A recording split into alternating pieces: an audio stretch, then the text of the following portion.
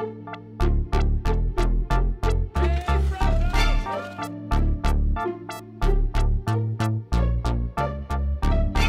you doing? My name is Mike Evans, founder of Lace Facts. And today we will be working on DB hip drills, transitional movement, and finishing through the hands.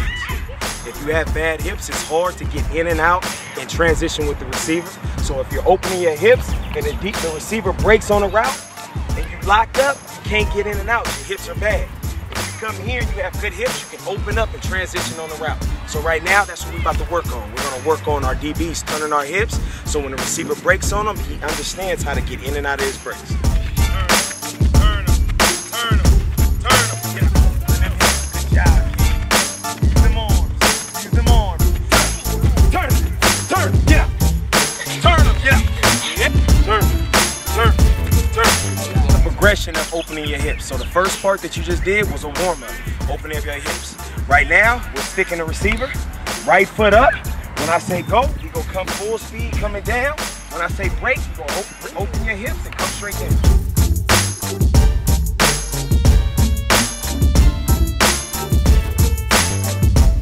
Go, break, there we go. Good job. So the first one that you saw was the warm up, open the hips, warming up your hips.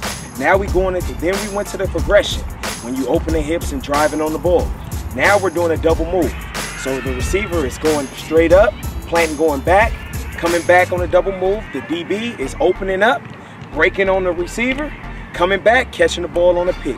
Now notice this, our DB's eyes is on the hips of the receiver at all times. He does not turn around and look for the ball until the receiver turns and looks for the ball as well. Break, bring it. Here we go.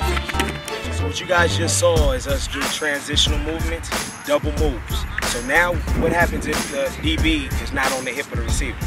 We have to finish off without looking back at the receiver, at the quarterback. All right, so what we gonna do now is have the receiver running up, the DB playing behind. So this is a situation where the DB already missed the receiver and now he's in trail.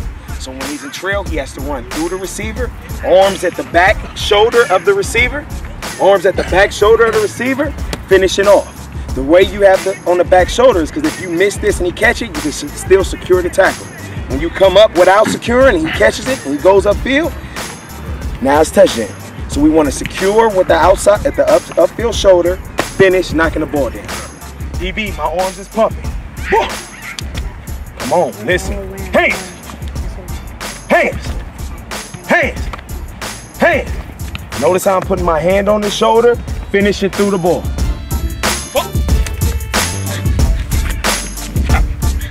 Hey! Hey! Hey! Hey! Hey! Hey! Hey! The first drill that we did was hip work. It's just warming up your hips, getting them loose, so when we go into the second drill, you'll be able to move to the best ability. The second drill that we did was the transitional movement, getting on the receiver's hips and finishing through. The third drill we did was a double move, so you break and transition to the hips, turning, getting on the receiver's hip, and finishing through.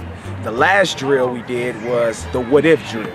So what if you're not on the receiver's hip? What if you're don't have good eyes? You have to still finish and be able to compete at a high level. So finishing off, getting on the top hip of the top shoulder of the receivers, finishing off, knocking down the ball. Under the Radar Sports Media, the hottest sports videos in the nation. Turn up!